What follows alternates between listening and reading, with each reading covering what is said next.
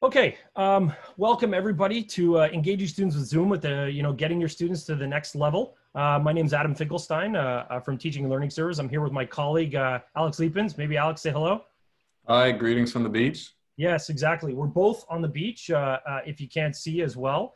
And the nice thing about being on that beach is we've decided we're going to broadcast from the Bahamas. Of course, the problem with broadcasting from the Bahamas, as you can see, is that it's actually probably cooler than it is here in Montreal. So what we're going to do is maybe just switch it up a bit so that it's a little bit more formal and maybe a little bit more McGill oriented. So I'll take off my glasses, I'll change my virtual background, and we'll just get things back to normal. Okay, so engaging our students with Zoom. Yes, I would love a pina colada, Andrew, but we don't have one at the moment. It's only 1 o'clock, but then again, it is 5 o'clock somewhere. So what we want to do is we're going to have a very interactive session here talking about engaging students with Zoom and moving ourselves to the next level. We're going to have a lot of kind of interactive activities that we're going to do, and we're going to kind of take you to that next level from where you are now. We're assuming to a certain extent that you have actually reviewed the first level things of Zoom, gone through, let's say, the online training from Zoom, know how to do some basic stuff about sharing your content, maybe doing a few things here and there. And what we're going to talk about today is really leveling up. So we're not going to go over the basic things like, how do you load a slideshow, or specifically, let's say, how do you schedule a meeting, or how to change your settings. We're going to talk about how to be much more interactive with your students come the fall term. So that's something that we're going to talk about. So before we get there, what I want to do is I'm going to give everybody the chance to interact here. And what I want you to do is plot your level in using Zoom on confidence versus interest. So if you look at the black bar that's going to be at the top or the bottom of your session and choose view options and annotate, you should be able to stamp something. You can put a question mark, you put a checkbox, whatever works for you as to where you are on this plot. So let's just see where you are here.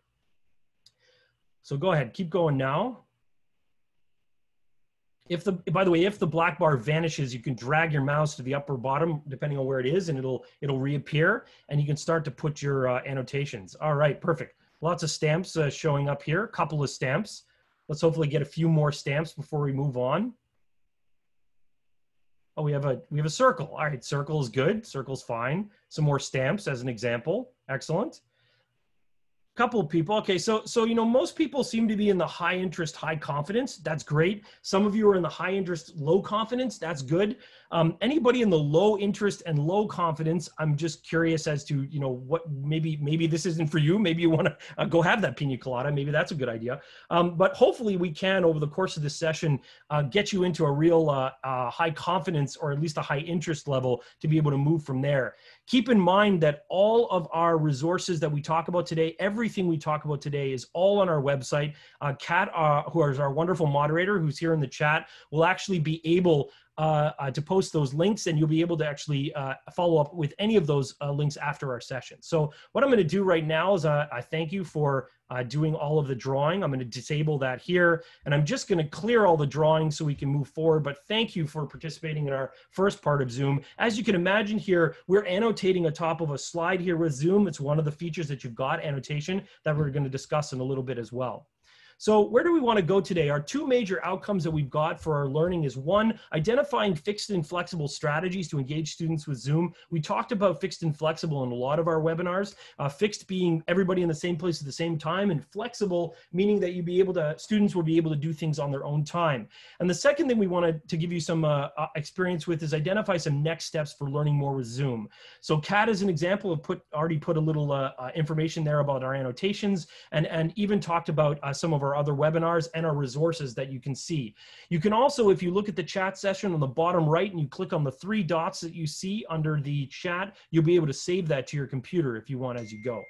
So let's talk about a 1-hour sample Zoom class. And this is one of my favorite links from University of Minnesota. And it just gives a 50-minute class and breaks it down by chunked activities about what you can do to really level up with Zoom. Zoom does not have to be a presentation for an hour. What it can be is a combination of a whole bunch of really great features that Zoom has to be able to enable you to get your students engaged. So here's a good example. If we look at the beginning here, We got a 5-minute whiteboarding activity. On entry, having the students think about a question and write it on the board. I actually had you plot where you were on a graph as an example. We might follow that up with a poll. Maybe use a poll in Zoom or a poll with Polling at McGill to get students engaged and find out where their thinking is about a particular topic. Then there might be a mini lecture that you're gonna add on as well. Do a little presentation as an example. We might then have another poll to follow up from the previous poll, connect the polls together. Then perhaps do a breakout room where we can break out our 100-person class into small groups of 3 and have a small group discussion. Maybe then bring that back for a debrief so that students can have a further discussion along the way.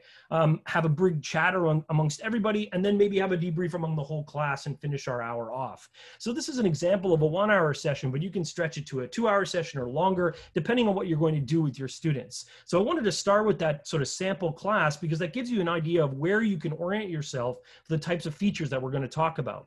Because the features that we're going to talk about today are chunked into 2 sections, and Alex and I are going to trade off on some of these. The first are the fixed strategies, and the fixed strategies we're going to focus on are 1, making your content sharing interactive, really leveling up the kind of sharing that you're doing. The second is getting students engaged in class in multiple ways with things like chat, etc. And the third is getting students to work together. And that's really that breakout opportunity that we're going to discuss. We're also going to end the session talking about flexible strategies where you can get, opportunities to schedule your Zoom sessions and then do things like record screencasts, demonstrations, videos, all sorts of stuff that you can do on your own in a flexible way to make content available to students or make recordings available to students and publish them in the lecture recording system. So in order to think about making our content sharing interactive, in your Zoom screens, when you host a meeting, you have a special button that says share screen. And the share screen allows you to do a whole bunch of different things. So here's a weird kind of picture within a picture view of Zoom. And this black bar that's at the bottom that you see has all the different options: security, participants, chat. I'm not going to go over all of those because you can look at those online in the webinar that they have from Zoom to sort of start you off. In addition, we have our participants and our chat windows. What I'm going to focus on is the green button that says share screen. And when you click on share screen, you get a couple of different options. One of the things that you get is the option to share your desktop, share an application, share whiteboards, iPhones or via cables or AirPlays as an example, or even if you go to the advanced tab, share a part of your screen, music if you just want to share music, and even content from a second camera, which is what I'm going to get to a little bit later. The third part, of course, is you can even share files directly from Zoom and have them available for people to look at. But those content sharing activities allow you to do a whole bunch of different things. And the first thing I want to focus on is directing attention. And annotation is one of those things that's really critical when you're using either Zoom or any other application to focus people's attention on a specific part of the screen. So for example, if I click on annotate on my Zoom session and I actually draw, I can circle something in Zoom that I'm actually talking about. I can draw attention to a particular area as an example. I could circle areas that are here. I could even write if I actually have a pen because writing on my trackpad's a little hard, but a mouse is a little bit better. Now what's nice about annotation in Zoom is that it goes over top anything that you're showing. So if I'm showing Zoom or if I'm showing PowerPoint, if I'm showing anything, I can literally draw over the top of it as an example. Now I'm going to just clear all those drawings in a second and talk about the second kind of annotation that's right here, which is annotation in PowerPoint. Now, annotation in PowerPoint, which is really interesting, is if I move my slides in PowerPoint here, I have options of being able to annotate and change to a pen. And one of the nice things about drawing in PowerPoint is when I draw in PowerPoint, it stays within the slide. So one of the things you saw I was doing with Zoom is I'm annotating over top of any screen, but it's ephemeral. It's in a recording, but I can't go back to it if I've already erased it. One of the nice things about using PowerPoint to draw, and anybody who's done this in a classroom knows this is great, is that anything you draw on your screen with PowerPoint stays in that slide. So if I go to another slide and then I come back, I have my annotations. So it's really great if you're teaching math or other things where I can draw on top of pieces of my screen in PowerPoint and save those and make them available for students when I'm done. The second thing I want to talk about when it comes to sharing is explaining ideas. One of the great things about Zoom is that you can share any part of your computer, desktop, application, etc. So I wanted to focus on 4 really interesting ideas of how you can use this in instructional contexts. The first is one you probably already know about, which is presenting. I can present my screen just like I'm doing right now, and I can use PowerPoint to be able to demonstrate an idea, talk through a session that I'm going to do a quick lecture, any of those opportunities. But there's also some interesting other options that I can do with application sharing. I can share any application. So that means, for example, I could share something like SPSS and do live calculations.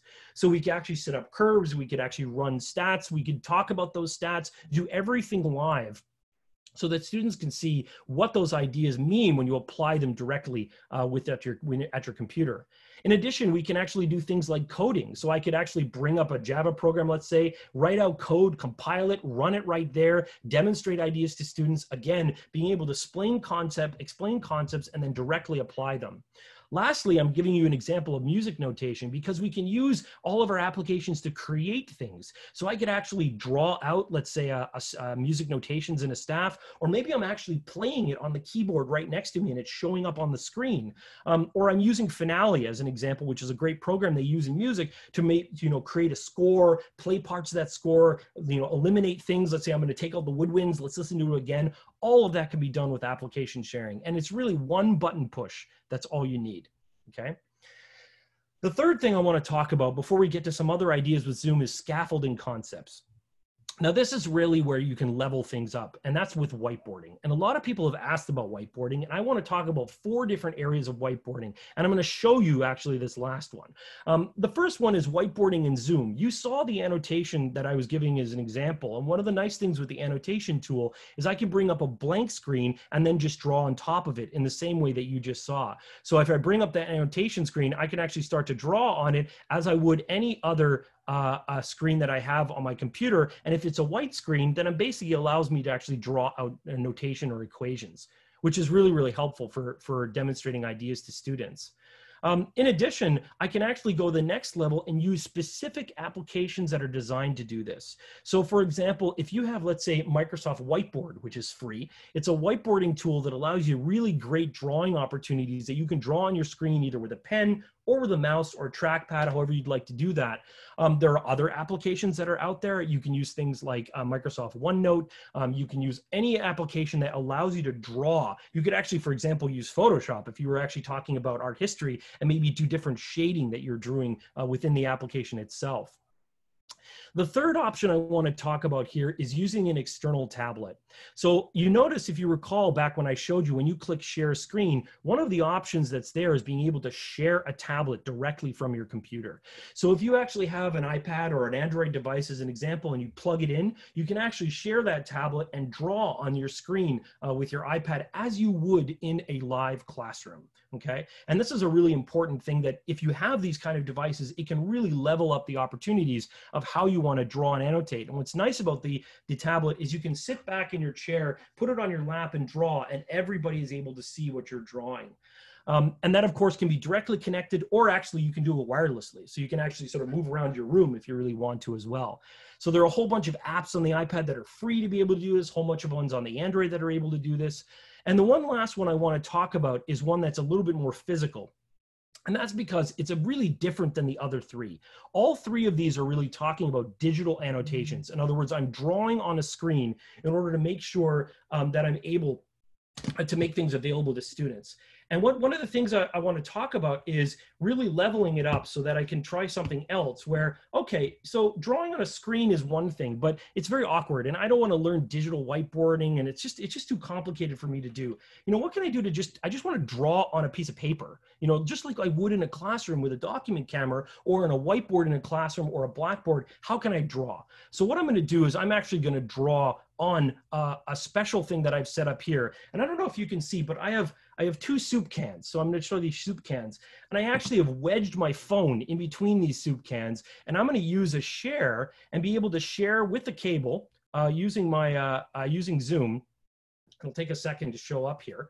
And once I'm able to do that, and I'm just going to turn it sideways, you're going to see me with my wonderful little option here to share, and I'm just going to sort of balance it out here. Now, if I was doing this in a particular session, I could spend a little bit more time talking about it. But what I'm going to do here is show you that I've got my hand, I've got my screen, and I'm able to actually have both my screen where you're seeing me in one corner and the ability to draw. So I could, for example, talk about, A, B, and C, and I could go into a whole thing around, A squared plus B squared equals C squared, and I could do a whole derivation derivation and some trigonometry from there. That's about the end of my remembering of trigonometry as an example. Or let's say I actually had 5 lines, and this is going to be a little bit rudimentary, and I'm just going to do a treble clef. It's not the best treble clef, but I could, for example, talk about bars. I could talk about notes. I could connect them together, and if I had staff lines here, I could draw out a whole example. So I think you can see an idea of what you can do with adding your phone into this mix. And here's a third option. I can actually show objects. So let's say I wanted to talk about an object that I was showing under my camera. It could be a 3D graphical model. Maybe I'm showing a model of oxygen or something and demonstrate that. Or I could show my textbook as another example. So I just wanted to give you ideas, because those ideas allow you to do different things with your students and really level up the kind of sharing that we're talking about, to be able to do whiteboarding with your students. So everything from digital whiteboarding to old school analog whiteboarding. And I have to say, when you connect your phone like this and start drawing on a piece of paper, this is the easiest thing, in my opinion, to do. And it's super simple, doesn't require special applications, and you can use a pen and paper and really draw out ideas that you want your students to be able to see. So with that, we're going to move to the next section, which talks about engaging your students with Zoom at another level. And Alex is going to take over from here. Go ahead, Alex. Yeah, thanks, Adam. And I think we had a really great transition right there. I just want to acknowledge that. So I'm going to talk a little bit about the chat. So again, this is about leveling up the chat. You should already know how to open it, the little button at the bottom, and know that you can actually save the chat at any point in time by clicking the 3 dots right above where you type a message. So I know Cass been putting a lot of great links there, and you might want to be able to refer back to that later. So I invite you to definitely save the chat. So for student engagement and interactivity, you can use the chat in a couple of different ways. You can go ahead and drop in, hey, what's the muddiest point? At any point, and have students write in their answers. You can end a class by saying, okay, what's your takeaway from today? And then you can take that information back and say, okay, these are what the students' takeaways were. You can review that and then debrief at the start of the next class. Now, we've got the chat set up here where it's a free-flowing dialogue. You can have private chats amongst participants. You can private chat myself or Adam or anyone, and you can see that it's been running this whole time. Now, if you're facilitating a class, leading a class by yourself, it can be a little bit tough to have the chat running full steam while you're trying to run a tutorial or a lecture or even operate your document camera. So what you might want to do then is only turn on the chat for when you need it. And you can do that just by engaging it through the security shield feature at the bottom. So again, you turn it on when you need it and make full use of it. So the best practice for using the chat is be transparent about how you want students to use it. Know that you can use it as a great questioning tool. So any questions you have, things like muddiest points and so forth. And that you make it a planned activity instead of a chaotic free flow of ideas, if that's what you want. If you're into the chaos, I say dive right in. It's a great source for information, because if you do leave the chat running frequently, I guarantee you students will start to answer their own questions, and then it becomes an opportunity for peer learning. So that's the chat. So we're going to move on now to polling. So there's a couple of let's say layers to polling. We've got the quick and easy built into Zoom, and then much more sophisticated polling, which will be using Turning Point. I'm not going to talk about that here. If you want to learn more, please, please, please check out the live or recorded versions of the Polling at McGill webinar. So the quick and the easy in Zoom is a couple of things. So at the base of your screen, you have a reaction command. You can, at any point in time, check in with your students and say, am I making sense, or am I not making sense? And they can react accordingly. You see, I've got a thumbs up there. You can actually change the color in your settings of those emoticons to suit your preference. Then if you click in the participants field, you've got yet another series of reactions. And one of the great things about these here in the participant fields, you got yes, no, red, and green boxes, is you can ask very, very simple two alternative style questions to a group and do quick and informal polling. So if I were to ask you if you have a pet in the home, which is what I'm asking you now, do you have a pet in your home? And go ahead and click yes if you do and no if you don't. And as the answers come in, me as a co-host, in this case, I'm actually seeing that information summarized. So right now I'm seeing 4 yeses and 4 nos. It's still even keeled. So what's great, it allows me to quickly quantify that information in an informal poll. And then when I'm ready to move on, I can clear all the responses and we can go forward. So again, that information is not captured for you anyway, but it is really, really helpful just to check in with students as you go. The next level up would be to actually use the Zoom polling feature, which you can set up, but it has to be set up set up in advance. It'll allow you to ask up to a 10 alternative multiple choice style question. And what we're going to do now is show you exactly how to get that started. So first and foremost, you want to make sure that you go into your settings and have Zoom polling turned on. Everything has to do with the settings in Zoom. So just you want to make sure that you do a good audit of that before you're doing any planned activity. And then it's as simple as going to your meetings, scheduling your meeting, scrolling to the bottom, and then clicking add poll. At that point, for each individual meeting, you're going to need to add the poll manually. And when this is exactly what you're going to see, you can put in your question prompt. The alternatives can have up to a 250 character limit, but it's a really fantastic way to have poll in your class. Now you can get reports on these polls afterward in your meeting reports in the Zoom settings area. It's not really great for data visualization, but again, it just means that you do have access to that data if you want. But if you really want to do sophisticated polling, 100% you want to use Turning Point and check out the webinar on that topic.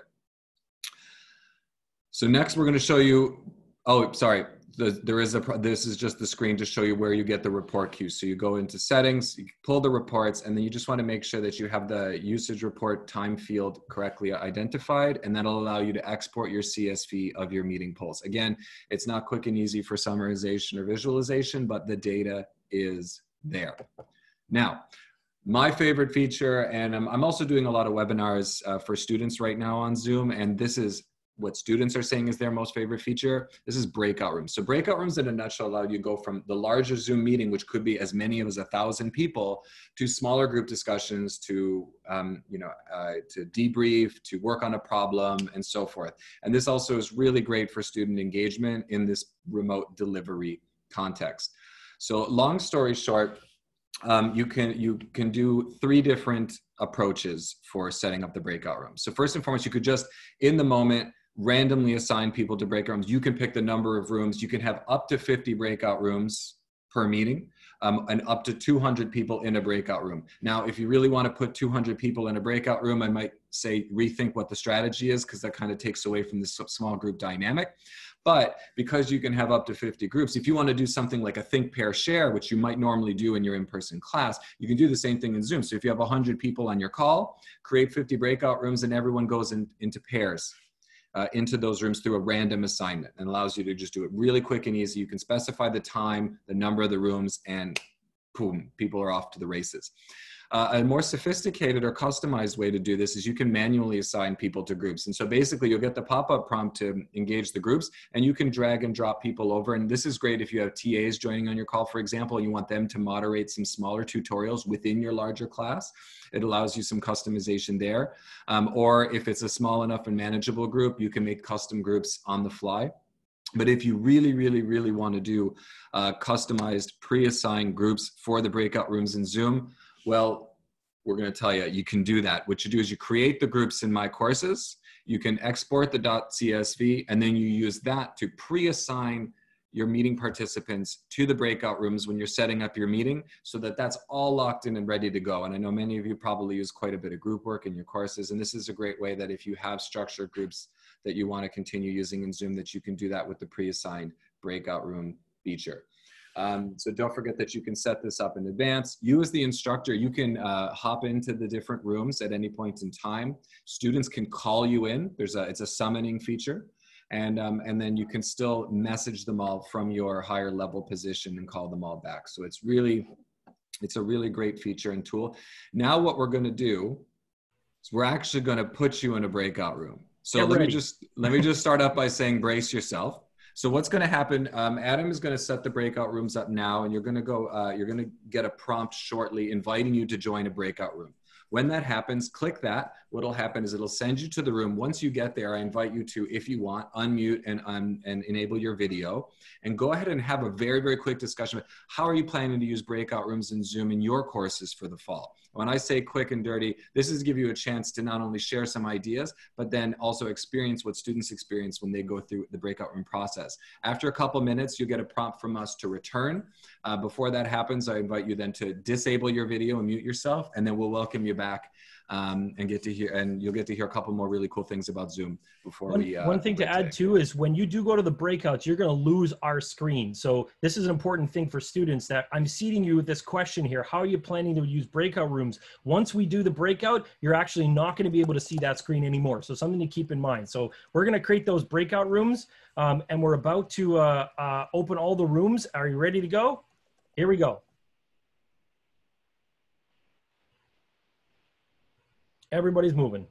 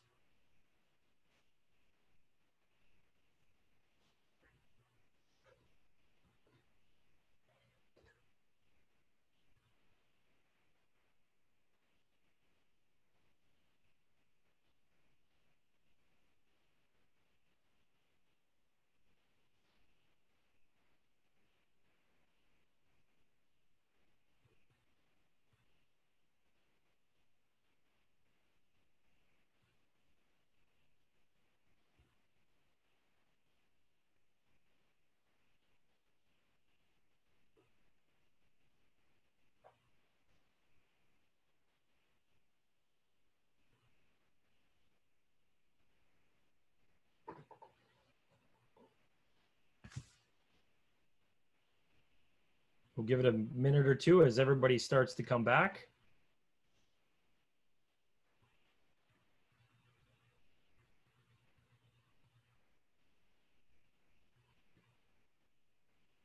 Not all back yet, but you know what? The timer is one of the key things, because the timer actually allows you to give people an indication that there's time going and the clock is running. But it's not a problem. We're just going to wait a second until everybody gets back into the room. It keeps climbing. And while we invite everyone to come back, so just that was the quick and fast overview of what you can do with the chat, what you can do with polling, and what you can do with breakout rooms. So definitely I'd invite you, as your takeaway homework, think about how you can use all three of those different features to stimulate student engagement and interactivity in your course for the fall. Everything from the simple and informal to the more formal and sophisticated. Definitely keep it simple when in doubt. But there's some really great features, and I know students have been saying that they really, really appreciate the opportunity to use the full functionalities available in Zoom.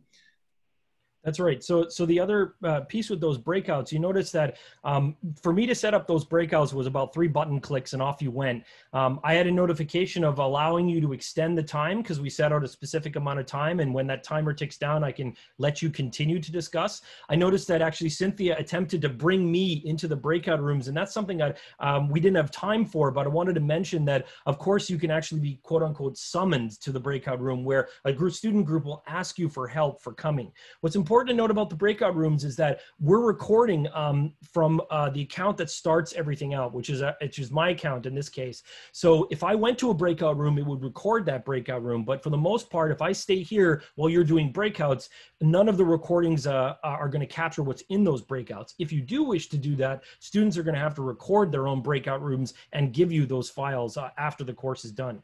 So it's something to keep in mind. And again, a super interactive feature. You can do it with very large numbers of people. And you notice that even going and coming back with 30 some odd people really wasn't that difficult. And it's something that you can do very easily by moving back and forth. The best feature that is an untold, sort of an unmentioned feature is that we did random breakout rooms just now. If we go out and do a breakout session again, I can send you back into the same groups that were just created. So Zoom keeps track that even though you did the random breakout rooms, the second time we do them, it can say, well, do you want me to keep the ones I sent before? So you can actually have a continuous discussion even if you set it up randomly. So it's really a great option for students for them to engage. The last thing we wanted to mention is scheduling with Zoom and how that's important in terms of making recordings available to your students. So there are two ways to schedule with Zoom, and I think people in the chat have kind of alluded to this. But you basically can schedule your Zoom meetings or your Zoom classes from My Courses by actually looking here at the bar that you're working on in My Courses, or you can schedule them from inside the Zoom client. So if you schedule them from My Courses, when you log into My Courses, at the very top bar, you're going to see a Zoom a button. That Zoom button brings you to an interface that allows you to schedule meetings. And you can schedule all of your class meetings from here. It manages everything for you. It's really easy to do. And you have access to almost all the same options you would in a normal Zoom meeting when you set it up. In addition, you can also set up from inside the Zoom interface here and go to actually schedule, and it pops up a schedule meeting where I can actually decide on a number of different settings as I could when I schedule it from My Courses, and actually even go to advanced options and choose a few things like mute participants on entry. In other words, making sure people don't talk until you get there. Or maybe making sure people don't talk when they show up in the room. And the second one after that is being able to say only McGill users can get into the room, which means you have to log in with your McGill username and password, making your Zoom sessions much, much more private and much, much harder for anybody to kind of sneak into, as an example. In fact, if they do sneak in for some reason, it's because they're at McGill and you can find out who they are. The last thing I wanted to mention about this, which is really important, is because doing these scheduling is that you can actually record everything that you're doing and make it available to students. And there are two options when you have when you're doing recording with Zoom. When you decide to record a meeting, and you can actually set this up automatically. We always suggested you start it manually and stop it manually because it's just easier to control, is that you can do this either by recording to the cloud or you can record to your own computer. And it's basically for two different purposes. If you want to record whatever you're doing, make it available to students, recording to the cloud is really the way to go. And I'll explain some real big benefits of doing that.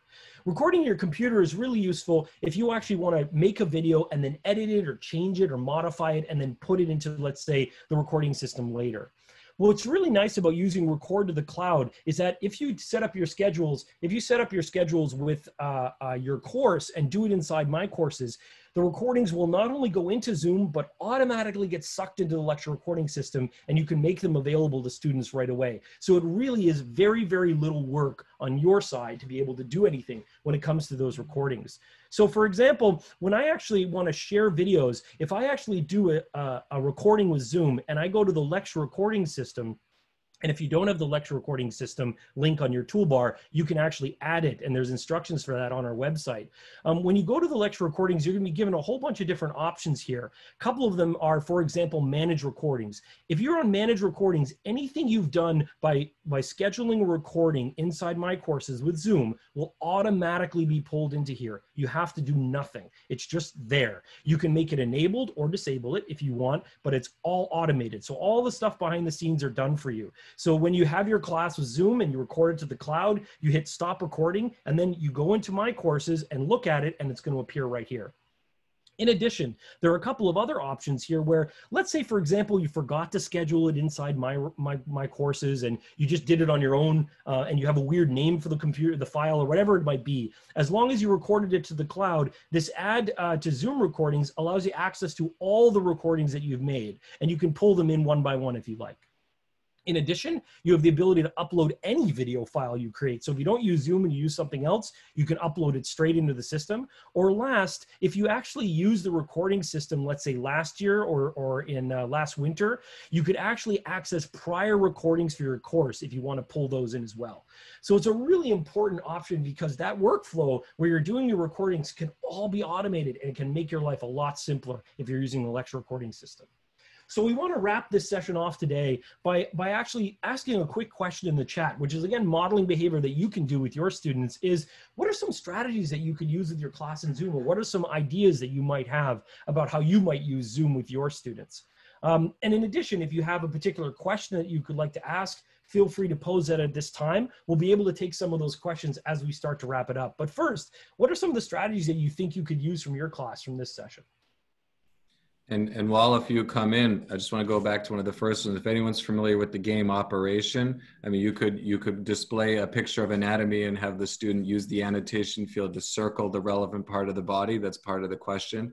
You could also put up a Where's Waldo picture and ask for where Waldo is. And of course, that would have to be clearly aligned with the learning outcomes for your course. But of course, no one knows that better than all of you. But I think that's a good point, and that's one of the great things about annotation is that ability to annotate or draw on a particular slide you have. So you can call out on students to actually come and draw. And one thing I didn't turn on, which you can, is show whenever somebody draws, it puts their name next to them. So you know actually who's drawing where. And it's a nice sort of addition that you can do as well. So a lot of people are saying things like they want to use some annotation, they want to use breakout rooms, a couple of things about polling. Again, you know, Zoom polling is very, very basic, and we would only really say use Zoom polling if you just want to do like a question or two a semester. If you really want to do some sophisticated polling, and I'm talking about things like you ask students a question and then re-poll them and look at the answers in a crosstab, or you want to actually make sure you record students' answers through the whole term, that's really what polling at McGill's for, and we urge you to take a look at that. Using your phone as a camera. Again, these are all sort of things that we talked about today. So I think that's great to be able to support the drawing, getting colleagues together and playing around. You know, that's a great suggestion, Alex. And I think really do you want to elaborate on that a little bit more? Well, I mean, in many cases, it's a lot simpler just to actually try it in a low stakes environment and then also have the chance to experience the flip side of it. So you know exactly what students go through, because like you might have the right intention of sending everyone to the breakout room, but just to make sure that like you're providing all the necessary instructions and everything as the student goes through the whole experience, and that it works exactly. You understand how it works ins and outs all the way through. Exactly. And, you know, and I think that's a really important thing is that, you know, you really do want to try this out with colleagues. You know, it's very hard to do breakout rooms alone. Like you're going to have to try it out with some people. And actually it's a really useful thing to do. One of the other nice things that you can do and keep in mind is the screen sharing. I was doing the screen sharing, but you can actually have anybody in the room screen share. So that's an important piece to think about, that if you have students go into a breakout room, you can actually have them screen share back as to what they've talked about, summarize their ideas, etc. You can also make somebody a co-host, like a TA could be a co-host, so they could help moderate chat, they could help share screens with you and do all the sort of things that you would as an instructor. So I think it's you know, the really interesting idea is the plethora of options that are available to you. And I go back to the first slide that we talked about, which was really thinking about that 1 hour Zoom class. You know, and if you can think about the time that you have that you're going to be with your students, 50 minutes, whatever it might be, start thinking about that whole time and how you want to carve things up so that you can split things between a particular lecture on an idea, a demonstration on something, a poll that you're going to do, and then maybe a breakout and how you might bring things back together, because that plan is going to be really critical to be able to make sure that you really maximize the engagement that you have with your students. And I can tell you, once you start doing that with your students, they will have a feel of what an interactive online experience can be that is far different than watching a recording online. And that's really what we want to make sure that people have the opportunity to, that, you know, having 39 hours of recordings to watch of somebody talking is really not the kind of engagement that students or anybody is really going to want to have. You really want to sort of think of those opportunities to do the same kind of things you would do in a physical classroom and translate them in your head as to how could I do this online? What could I do as an example? Mm-hmm. So a couple of key questions that people have asked. If you want to save the chat, if you go to the bottom right of the chat and click on the 3 little dots, once you click on that, you can click on the button that says Save Chat. All of the links that you've seen today are already on our website that Kat will post maybe again, just as a reminder, so that people can get onto the website and be able to look at past recordings, this recording that will be up shortly, as well as any of the links that we discussed today. I did have one or two people privately asking me some questions. I'm just going to mention here. What do you need to be able to use a camera to be able to have that external camera? You basically just need another webcam. So you go out and buy a, a $50 webcam, or just use your phone, attach it to your computer, voila, you got another camera. And then basically, I have to tell you, I use soup cans, but you could use books, or you can actually buy an attachment, an opposable attachment, which is the picture that you saw, for about $20 on Amazon. You can have an attachment that you can move your camera around. That's really, really helpful. Adam, since this is leveling up with Zoom, we should also know that you can actually download the Snapchat camera option and use Snapchat filters as your camera for yourself as well. Although I can't imagine a circumstance where you need to actually run a tutorial as a carrot or a potato. But I mean, this is about leveling up in Zoom. And so you got to know that there's a tremendous amount of options available. Yeah, exactly. Oh, a key search term, Sarah, while we're talking, I'll dig up an example. But basically what you're looking for is an iPhone arm or a phone arm that you're looking for. And we'll post a couple of examples. We're planning on putting up a page that talks about like hardware that you can get for your teaching, and that'll be one of them. There was another private message that came to me about how to do in-person and online things at the same time. That's not something we're actually going to talk about very much, because in most part, in the fall, we're talking about remote teaching. And there are very few examples of both an in-person and online at the same time. And that's not something that we really want to go into. Plus, you actually need approval to do something like that all the way up the chain. But there are options to do that. It just makes things a little bit more complicated, as an example. So just wanted to remind you a couple of things. One is that if you have any questions with assessment tools or any other ideas with my courses, please have a look at the My Courses Essentials. You'll notice here there's 67 discussion posts that you can take a look at as an example of things that people are asking and being answered. We also have a whole bunch of webinars that are available. All of these have all been done at one time or another, so that all the recordings are already available on our website. In addition, there are up and coming ones that we have. Tomorrow actually is the last ones that we're going to have for a couple of days, and then we're going to come back in the beginning of July. And we're probably going to have some kind of sessions that you're going to see later on that people will have access to as well. So that's kind of the end of where we are with the questions. And if there are any other questions that you have, this would be a great time to ask them. I'll dig up that link. Maybe Alex, if there's any question that you could address, we can address them now. Yep, definitely encourage you to put any questions you have in the chat. Remind you to think about all the crazy cool things that you can do with Zoom, and think about how you can integrate them in your course. And remember, Zoom is out of this world. Exactly. So I'm just pulling up an example that I can show. So I'm going to post this in the chat. This is basically just a very simple opposable tripod. You can attach it. You'll probably have to copy the whole thing for it to work. You can attach it to a monitor, an arm, or anything like that. And these are like $15 attachments to your phones. So like I said, we'll post a few examples that are out there, but definitely want to give you some of those options. Yeah, go ahead. Oh, just one other thing. So in addition to the attachment, when it comes to presenting online, the modern machines will do everything you need to do in terms of being a good camera and having a good built-in microphone. So there's no really need to get too crazy with that. But lighting becomes really, really important. And so myself personally, I'm not using it right now because it's quite bright out, but I have a small $50 ring light that I got off of Amazon, and under any circumstances, that gives me really, really great high quality light at a low cost. And that does make a difference, because in the online presenting world, lighting is so much more important in many cases than other factors. Exactly. So keeping with the cheesy one-liners, I'll say, I hope, you were over the moon with all of the wonderful things you found about Zoom today. If there are any other questions, we can happily take them. Otherwise, we're at the end of our time. We'll sort of wrap things up, and we wish you all the best and all your luck. Check out a lot of the webinars and other information for the resources that we have on our site. As well, if you run into any problems, IT support at McGill.ca, or speak with us in any way that you'd like to be able to help you level up with Zoom. So good luck. And all the best, and enjoy your experimentation.